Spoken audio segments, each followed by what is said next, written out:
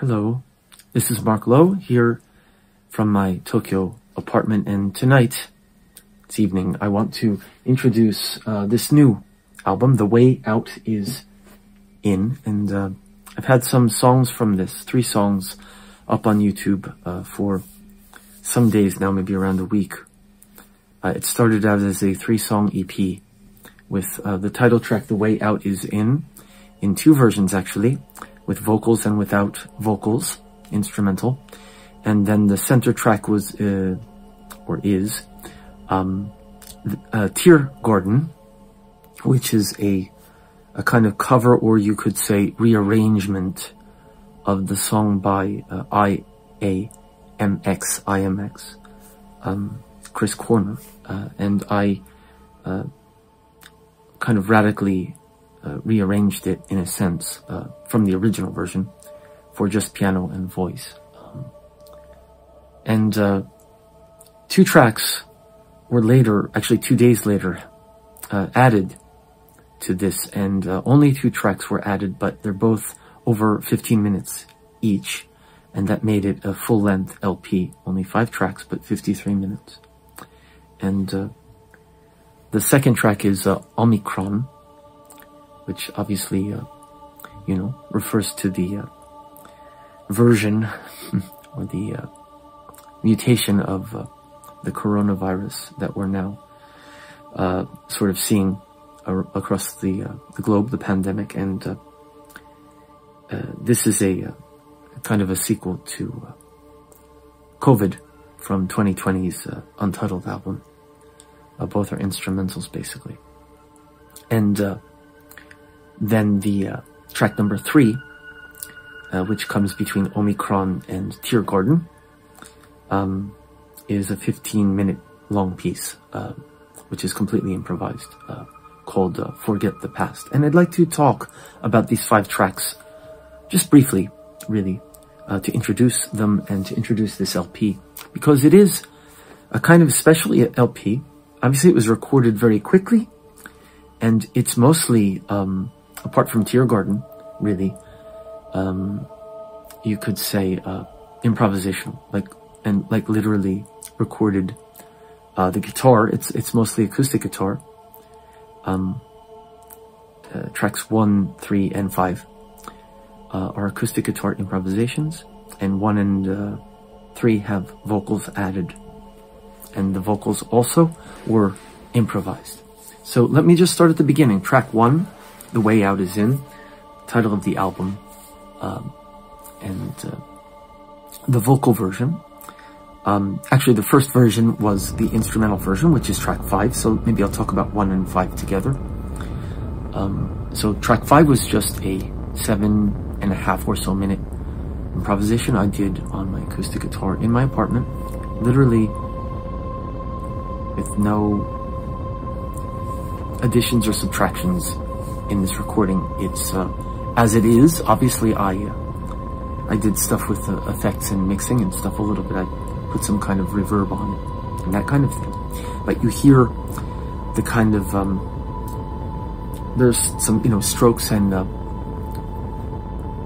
picking, and both my knuckles or the pick clack, you could say, tap against the body of the acoustic and make kind of echoey sounds because of the way I mixed it. And it's all one take, and it was just completely improvised. And I just recorded it with my mic here in Logic, and then I decided to do a version with vocals. Actually, the intention originally was to do with vocals, and then after I added the vocals, I thought, well, I like it in the instrumental form as well, and that became the final track. So it's completely improvised, both the instrument, the guitar, and the voice. And The Way Out Is In. That was it. I just had that concept, that idea for this. And if you've listened to any of my other recent talks, especially, particularly the last one about individualism, solitude, and kind of Buddhism and creativity, perhaps you can draw some connections between that talk and things in my mind and what came out of my mouth that night when I recorded this earlier in January. The second track, Omicron, is the longest track. It's 17 or so minutes, and like I said earlier, it was intended as a kind of follow-up sequel, if you will, to COVID, which I wrote in 2020. 2020, obviously that was the beginning of the pandemic, before vaccinations, before medications, before we even knew what this thing was, other than it was some kind of virus that came out of Wuhan, China, possibly from a bat, and that it was infecting humans and people were dying and it was scary, and we had to kind of like run away from it, right? Really, literally like stay at home, wear our masks, which we're still doing that part, wearing the masks part. And so that, the COVID, which there's a video for that as well on YouTube, as part of the Corona Suite or something. I have, with Udagawa Takeo's video. That is in a way a darker track, in a way a scarier track. It moves a little bit faster in terms of BPM, although Omicron has no beats whatsoever in it. So it has this clacking noise actually, but that's not, and that actually comes from banging the body of my guitar as well. There's no actual drum beats as there were in the COVID, sorry, from 2020. And COVID also had some spoken word and some breathing in the background, and it was a little bit more dramatic. And Omicron is less dramatic, intentionally so. It's quieter. It's quieter, as I say. It doesn't have beats. It's kind of more ambient. It's longer too, 17 minutes, and it's for me, Omicron doesn't have the fangs that Alpha, Beta, if you will, Corona had, and then later Delta, of course. But before we had these vaccinations and things, and people were getting really sick and dying, long COVID and stuff, and it was scary. Omicron is, ironically perhaps, or it's not ironic, but to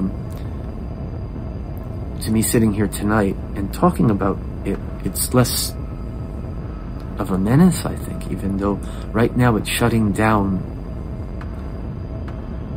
restaurants and bars in Tokyo, and it's shutting down, I can't book a music event. I had an event on January 9th, One Man Live, which is, you can see the video here.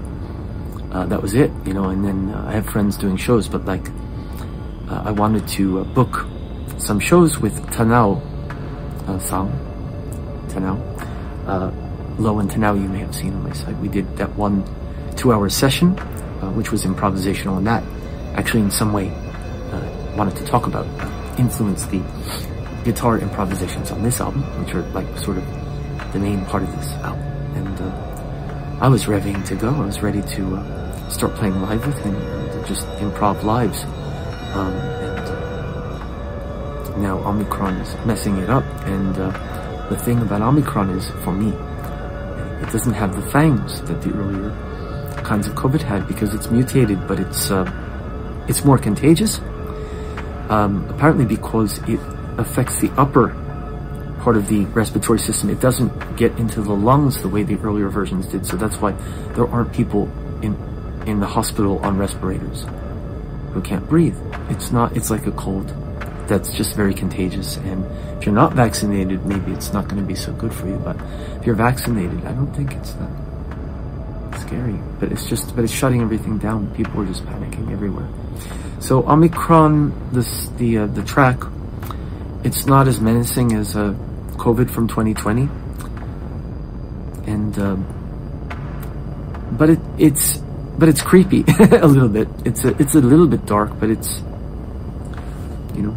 it's a kind of it's almost like a new age or relaxation music, except it's a bit darker than that. At times it gets there's a bit of noise, and there's a bit of the clacking sounds are a little bit menacing, but it's like sort of less scary than COVID was, the track and the literal virus, the original kind of mutations that we now have vaccines for.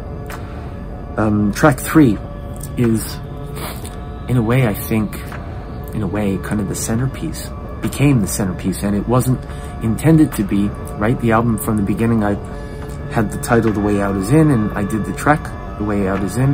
The EP was that, and Tear Garden, which I'll talk about next. And the thing about it is, I sat down and I was going to record, if anyone is really familiar with my music, you might know the song One Touch, which I wrote in like 2016. It was actually the first song I ever wrote for arpeggio guitar as an original on my own. And that song was recorded in various versions. Most of them were in GarageBand, and I think I did one version in Logic, and I did a piano arrangement in Logic. And I was going to play, I wanted to do an update of it, because like last year, I did the tetralogy, and I did updates of lots of acoustic songs, right? I did Bird again, As Broken Wing, and I did I'll Take You Home, and etc. So I thought, okay, I'm going to do One Touch. I didn't do One Touch last year. That's kind of like this, you know, obvious kind of thing to update, to do a new version in my new style, slower, without the clicks, and just sort of, and I started to play it, and I literally just couldn't play it because of the emotions that for me were attached to it for various reasons, and it became this 15, 16 minute improv. And then I just let it, I just went with it, and toward the middle I kind of started playing the bridge of One Touch, the original song, and then back into improv, and at the end I kind of circled back around to the, you know, the A part, and a bit of chaos in there, and then the vocal line sort of reflects. It's got the lyrics from One Touch at times, and then they go off on tangents, and it became Forget the Past. And One Touch has the lyric, forget the past, forget the hurt, in the original, during part of the original, and I never actually got to sing that part in this version, but I used that as the title because that just ended up being kind of the theme of the improv, was forget the past and move on. And I did a video for that that's also on my YouTube page with Thich Nhat Hanh in it, because in the middle of the song, the improv, he just came out of my mouth. It was, you know, Faulkner's thing about the past never being past. And actually, I think Faulkner was right. I say he was wrong. He was right, but the thing is, we have to move on from the past too. We have to be in the now. There's nothing but now, right? Buddhism says this, and I just, for some reason, it was Thich Nhat Hanh's name that came out of my mouth. He's not the only one who has said this. It's a Buddhist idea, you know, impermanence, etc. And then a day or two later, I found that I kind of looked him up because of that or something, I don't remember, and then Thich Nhat Hanh died, and it was like, I think it was like a day or two before I recorded the song, and less than a week until, and so then when I put the video together, I used Thich Nhat Hanh's images and pieces of his lectures and things, and I dedicated it to him in a way. It's very personal, very, very, very, perhaps the most personal thing I've ever released in a way. And then, but it also became that the Buddhist theme, forget the past and impermanence, and Thich Nhat Hanh, rest in peace. Then quickly move on to Tear Garden. Again, that's my version of the IA remix song. And that actually, I recorded the piano for that last year, at the end of last year, and I just never completed it. It was sitting on my hard drive in Logic. And I just, I thought I want to finish that, and I did. You know, I took what I had recorded and I arranged it, and I sang it, and added some pitter-patter rain in the background. That became that. And that arrangement is influenced, if you're really familiar with IMX, there's a kind of remix version of that on one of his remix albums that has piano, voice, and kind of like a jazzy drum thing in the background. This has no drums, and the arrangement's also quite different from that arrangement, I think, the way it's sung and the way it's arranged. But it was, originally the idea came from that, and I did my own version kind of by ear and by my own chords and style of singing.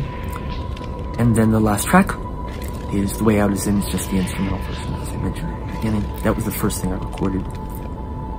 And this, within a matter of days, became a full-length LP at 53 minutes, only 5 tracks, but it's kind of fell together quickly, and was just inspired by